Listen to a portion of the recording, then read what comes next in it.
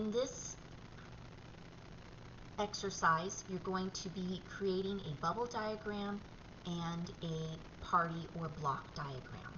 You're also going to be developing your concept based on the information that you've gathered about the client and the project during programming.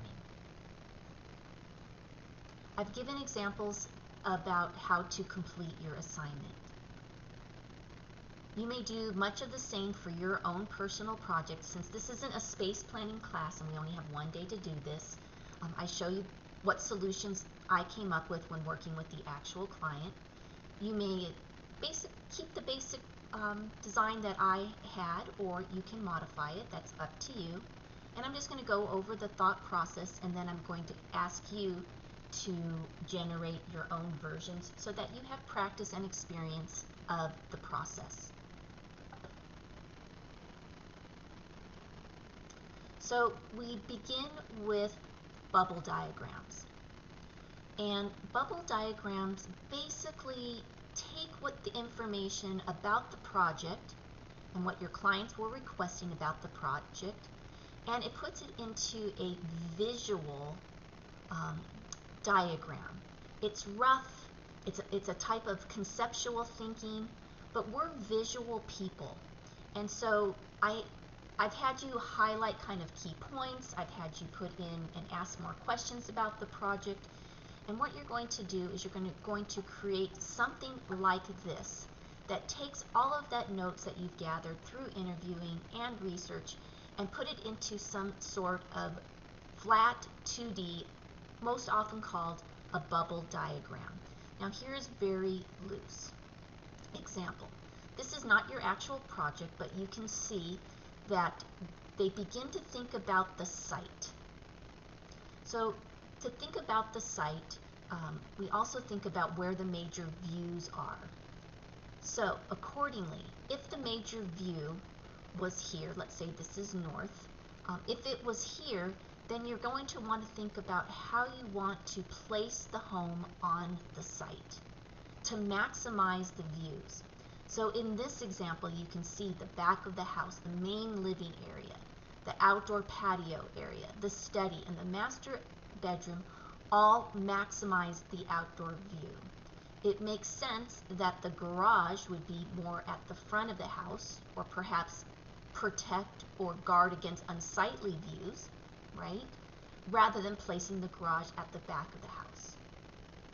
You begin to think about the spaces that your clients need and how they will move through the house.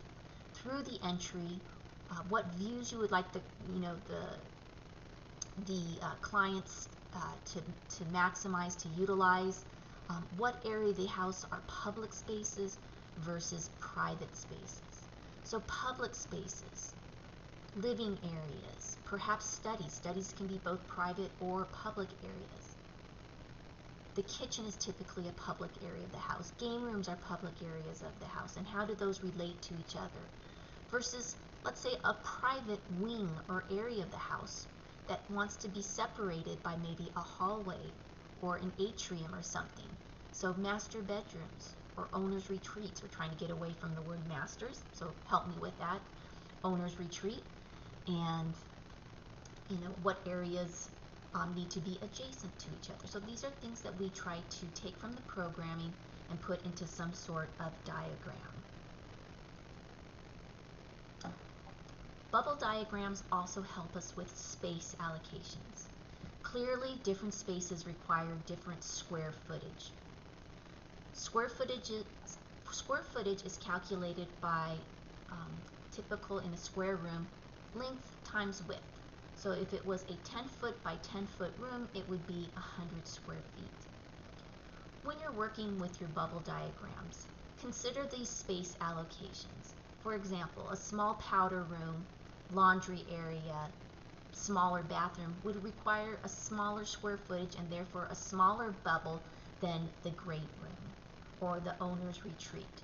So as you're creating your bubble diagrams, you're going to want to allocate different sizes of the bubbles to represent the different sizes of the space. Next, you'll begin to think about, as you create your bubbles, which spaces should be adjacent to one another. So when you are creating your bubble diagram, you can create them two ways. You can do separated adjacencies or interlocking adjacencies. In this example, the designer is proposing that the entryway, as you walk in, probably through a hallway, should be adjacent to the living room and dining room area. So this is a very traditional way of organizing a home. My home is organized this way, where you walk into the main entryway, and on one side is your living area and your formal dining area. This is more of a traditional way of laying out a home. You can also represent that by not just separating those, but actually joining them or interlocking them. I tend to prefer the separated adjacencies, and then I put little dots or arrows next to them, and you'll see some of the examples of my work. Next, you're going to want to think about circulation patterns. So if you're starting with the entry to the home, how does one circulate through the space? You're going to be representing those within your bubble diagram. And some circulations are primary while others are secondary. And you're going to make different types of marks to indicate which are those. So maybe dashed is primary and solid is secondary. And what do I mean by that? I mean that some circulation patterns are used over and over again. Those are primary circulation patterns. For example, from the front door to the great room. That's probably going to happen daily. Or from the garage through the laundry room to the great room. Or from the kitchen to the great room. Or from the kitchen to the dining room. Those are major primary traffic patterns. And then there's some secondary traffic patterns as well. So you need to think about those. And this, when you identify these, this will help you with space planning later and furniture planning later, once you've identified the major traffic patterns of the space. You also want to include view indicators. So there are going to be, on most projects, views that would be preferred by the client and by the designer. Many designers, I just spoke to one who graduated from Phoenix and Scottsdale Community College and now has her own design firm. She gets to go out to Sedona and to Desert Highlands and actually look at the site. Sometimes you even help your clients pick the site or the plot of land that they would like to build their home. And you decide, what is the maximized view and how do you want the home to sit on the site. So it's nice to put in your bubble diagrams, where the view is, maybe where you have a unsightly view, such as maybe you look into your neighbor's yard, or maybe there's a grade change, or sometimes in great neighborhoods I've seen great Camelot homes where they're close to a dump, and you probably don't want to see the dump, but rather the pit that used to be a dump, but rather you want to see the view of the city or the view of the desert. You should create a simple legend that indicate what your marks represent. Now this is up to the designer. You can do a view with kind of that looks like a pool with arrows. Sometimes I put a view and I put a smiley face, or if it's the desert maybe, or if it's the ocean or a lake, maybe you do that. So you can decide what your indicators look like, but you should also create a legend so that that dashed lines represent primary traffic flow, dots represent secondary, dashed lines are service, and then this is what your view is. So you should include on your bubble diagram a legend. Here is an example of one designer's, I thought it was very nice, bubble diagram. So here you can see that there is primary circulation. So from the courtyard through the courtyard, you walk into the foyer. So these are separated bubbles, and that's how I typically do that. And so primary traffic through the courtyard to the foyer, to the living room, probably to the dining room, through the hallway. So you can see this close circulation patterns, and then second circulation patterns here in yellow. Utility and dashed. And then look at this lucky client. Has views from the kitchen, living room, owner's suite, master bath, and a view out in front as well from the guest bedroom and a view from the dining area. So kind of nice views on both sides. One thing I would like you to include also that I don't see in this example is an indicator of north arrow. So north arrow, typically you have your home, typically in general plans, houses are facing north. But because this is a custom design class, our home can be situated on any direction on the lot. So here in Arizona, we really want to think about north, south, east, and west. Northern exposure is nice. Eastern, okay, good as well. Southern, really nice. But that western exposure, very harsh here in Phoenix, Arizona, or Cave Creek, Arizona, where you're going to have your project. So for example, if this was western exposure, and this is how you were choosing to lay out your home on the site, this would be an awful experience. I will just tell you that I've actually had the home up on the hill before the recession with the main living area, the kitchen, and my master bedroom all facing west. Gorgeous view, you know, before times got a little tough, gorgeous view and everything, but there was nothing I can do to shade that from the harsh western exposure. So I would have had to do deep overhangs because film on the windows, trees, all those kind of things just weren't helping. Here's just a colored example. So this is just a different way of communicating your bubbles. So your bubbles can be created with gray markers, with a little bit of color, or you can do a color area. So if you would like to do that. In the in-person class, I will go over how to create your bubbles. But for those of you who are online or just listening today, trick and tip. Ding, ding, ding. Trick and tip. If you're using a template, you can also do these freehands, but if you're using these templates, go ahead, put your template down, and put in your marker first. Let that dry, and then write in the text, and then go back in with the template and do your outline. So these look more freehand, which I like as well, but if you're using a template or any case, it's often easier to put down your marker first. From the experience and information that you've gained from a bubble diagram, you can then begin to grid scale, right? You can actually start putting in your square footage, and you can actually start having this early example of what the floor plan is going to look like directly from your bubble diagram. So I know that a lot of students now don't use marker. In the past, I used to use Post-it notes on tracing paper to do this.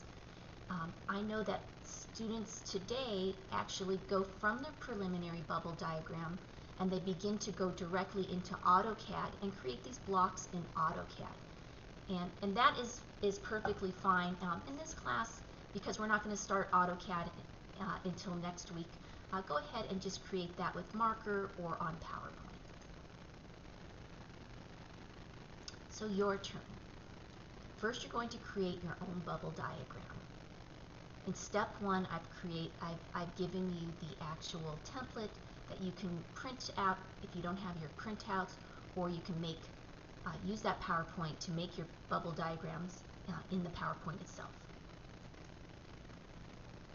So here is what, just a little indicator of what the space looked like when it was finished from one of my clients. That's what it looked like. And what I'm going to ask you to do is place a piece of tracing paper, or use the PowerPoint, place a piece of tracing paper over the drawing, and you're going to trace the perimeter of the floor plan using pen or marker. At this point, of course, you do not add the interior walls. You're looking at the solved solution, and I'm asking you just to go back and go through the process.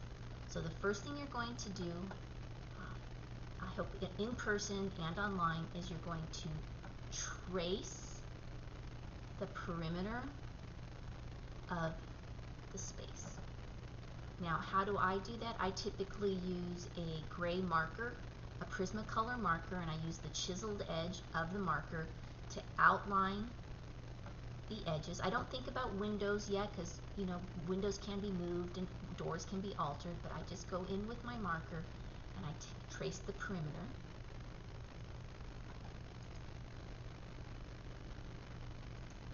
And it'll look something like this. So this is what it would look like in PowerPoint. So you begin to see the footprint. And I've left this light design underneath it. But if you didn't have that, I mean, I had to go through this process, right? If you didn't have that, you would begin to think, well, entry, garage, you know, what do I want off the garage? Perhaps a laundry room. So that could be here, which actually in the final example became a storage space for the garage, but if you want to, you can use that space. So you can use this space, and this could be the laundry room, and maybe this could be a powder bath. Then we have 2 bedrooms. We have a bedroom at the front of the house, and we have a second bedroom here. Now your client wants you to make one of those rooms a office. So you can decide, do I want to make the guest bedroom here and the office at the front of the house, and maybe there's entry for guests from the front of the house? Or do I want to make the guest bedroom here, kind of private and away from everybody, and then the office at the side of the house, and maybe there's an entry from the side of the house? So these are things that you're just going to think about and bubble out. I was kind enough to put the final solution under you, but you should go through the thought process. So first thing is to do the footprint. This is what it looks like, a very poor scan, but this is what it might look like with marker. And then you're going to either use the PowerPoint or on Trace, you're going to start putting in your bubbles. And again, we talked about space allocation, you know, a smaller space for the entry, a laundry room, a powder room, an office, and you're going to think about where outdoor living space, you know, maybe you want to make this area bigger and you want to bring the outdoor living space here. So I will let you stay within this entire area if you wanted to kind of play with this as well. But this is your footprint, so you can't go further out. You can't go this way. You can, you know, move this and adjust the entry door, but you need to stay with this general shape. Next, you're going to add the room names. Kitchen, great room, home office, a bath, a foyer, a bedroom, laundry room, powder room. Owner's retreat needs a water closet, a walk-in closet. It needs a loo, their bathroom, shower, and their owner's retreat. This is an example of what the preliminary might look like quickly with bubbles.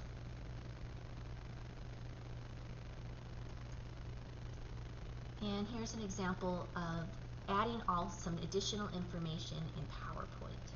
So here you're adding the notes that you collected from programming. So very important information.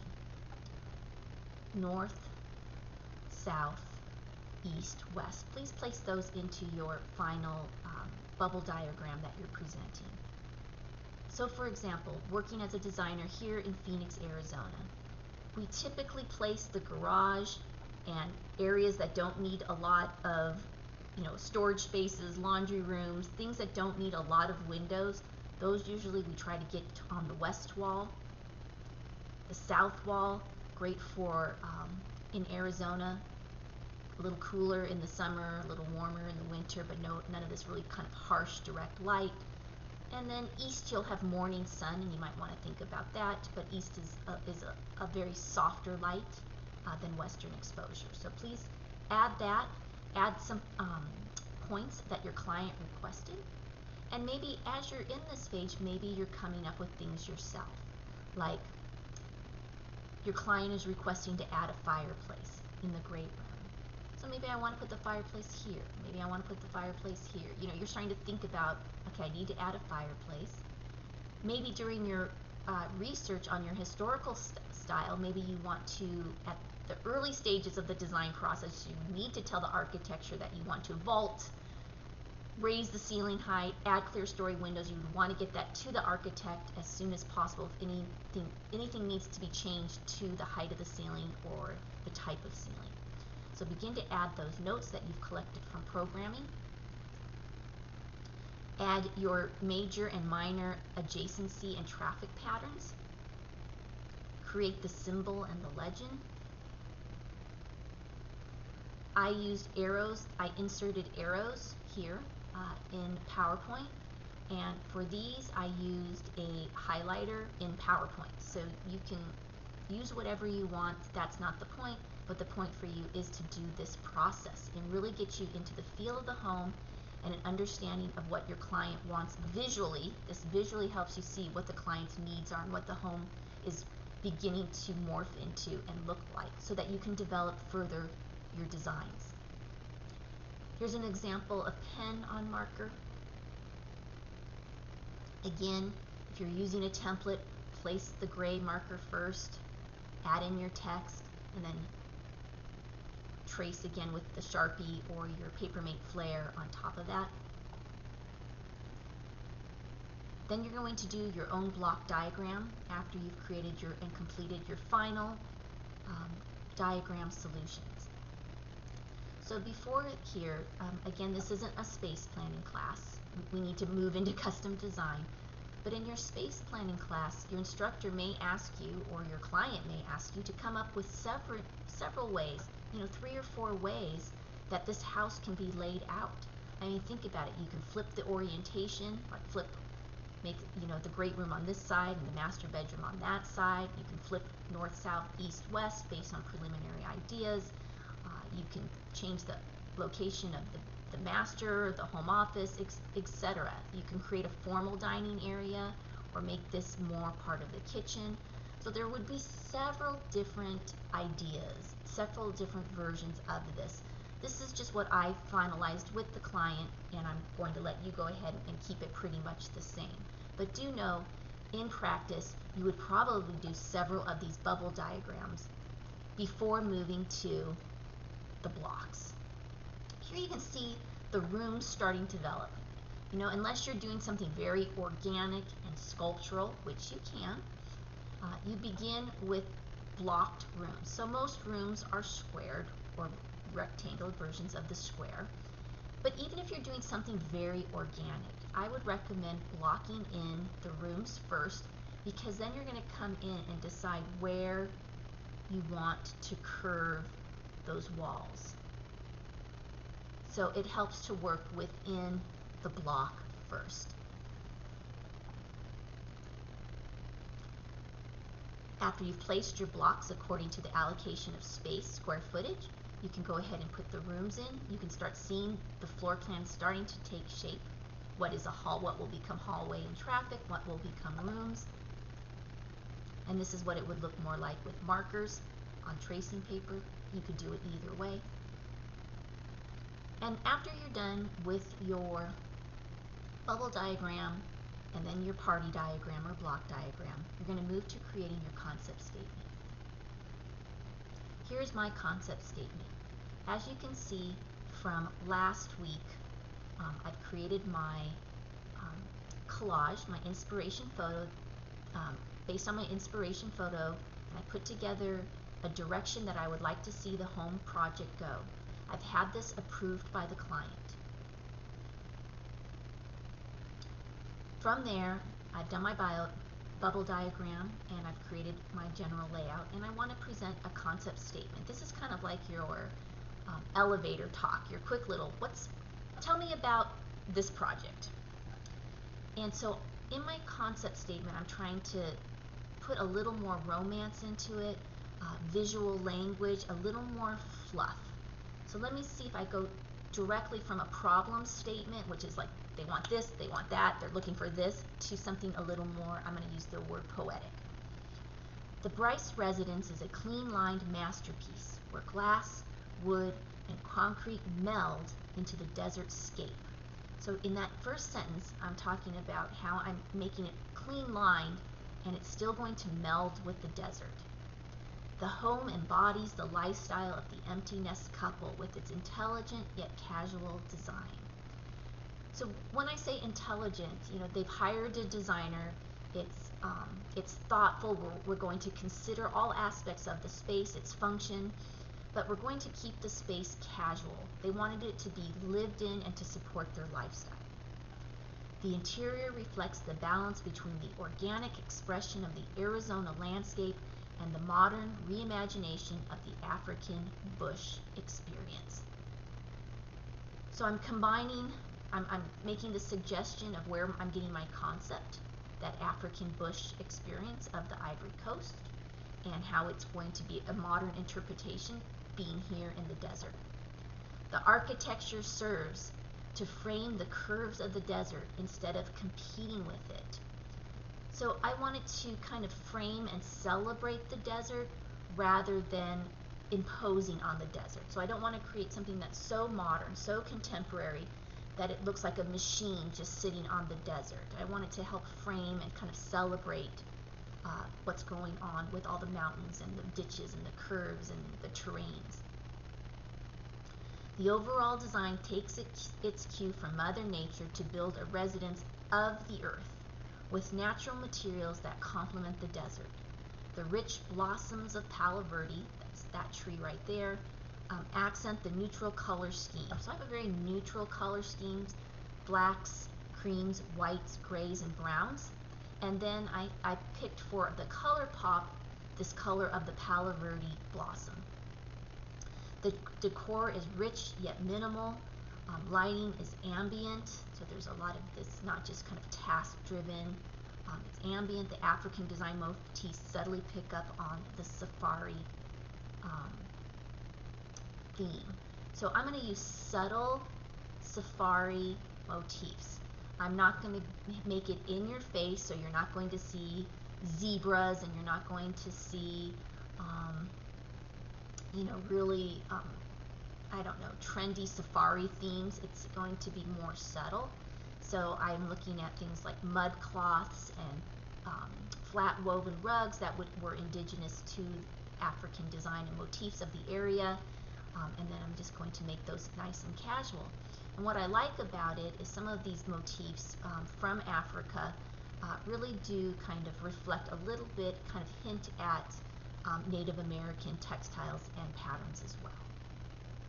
So that is my concept statement, and that will be your final part of your exercise. So again, taking that programming statement, giving a little bit of what it's going to look like, and then adding that poetics. So writing is hard. I find it a lot easier just to show some pictures. Writing is a little more hard. If you need help with writing your concept statement, please schedule an appointment with me during my office hours. Because I know that writing is challenging and we don't get a lot of practice at writing. This is one of the few times I'm going to ask you to write something in this class, so let's make it good.